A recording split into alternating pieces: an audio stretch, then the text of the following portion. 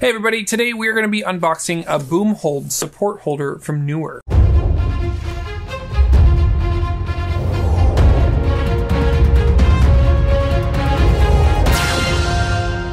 Alright, let's get right to it. Let's go ahead and look at the ad here and we'll pull that up.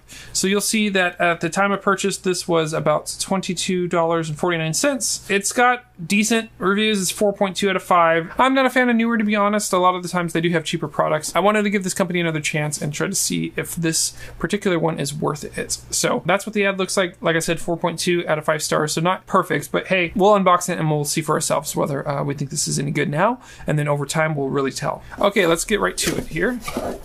Pretty straightforward. There's our box. Scan the QR code if you want to go to the Neewer page, yada, yada, yada. I'm going to go ahead and recycle that.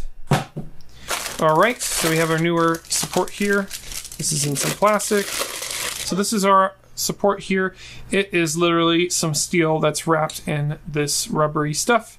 And so basically you would put your microphone through here, right? And it would be supported and keep it from toppling over. So the point of weakness that tends to fail is right in this area here, this wide joint here, because that's where all the stress is. That's where all the points are. So yeah, if anything, if they made this into a larger Y, it wouldn't break as much. In this particular case, I think it is well built. It looks heavy and durable, and we'll see, like I said, time will really tell how durable this unit is. But for 22 bucks, I think we're in pretty good shape. So, and for my particular situation, I already have one of these. So this is going to be a backup. In the shoot that I have coming up tomorrow, this will actually be used for the second boom for a second talent. So I have to duplicate that setup, and that's why we're doing this unboxing. So if you want to learn more about live streaming, check us out at corporatestreams.com and have a good rest of your day.